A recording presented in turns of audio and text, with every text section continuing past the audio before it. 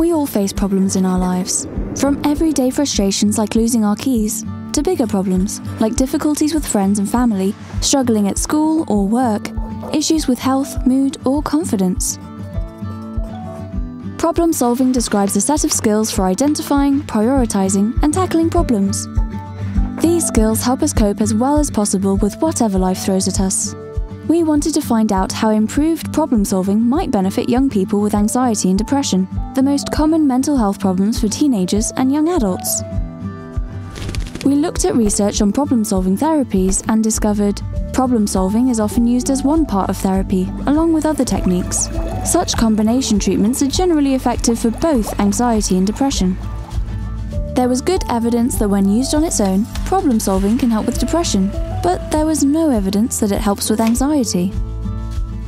Problem solving has been used in different therapy formats: one-to-one sessions with a counsellor, in groups in school, on a computer, or by completing booklets. There was no clear evidence that any one format was better than the rest.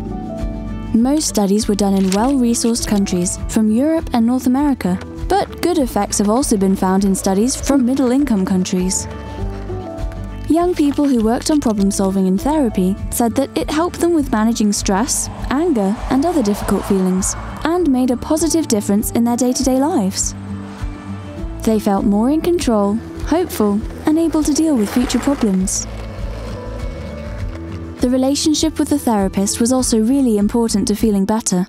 Problem-solving worked best when a therapist made them feel safe and supported, and comfortable about sharing problems openly. We think problem-solving could be a good way to offer young people from around the world a practical set of skills that helps with their main daily concerns, and in a format that suits them.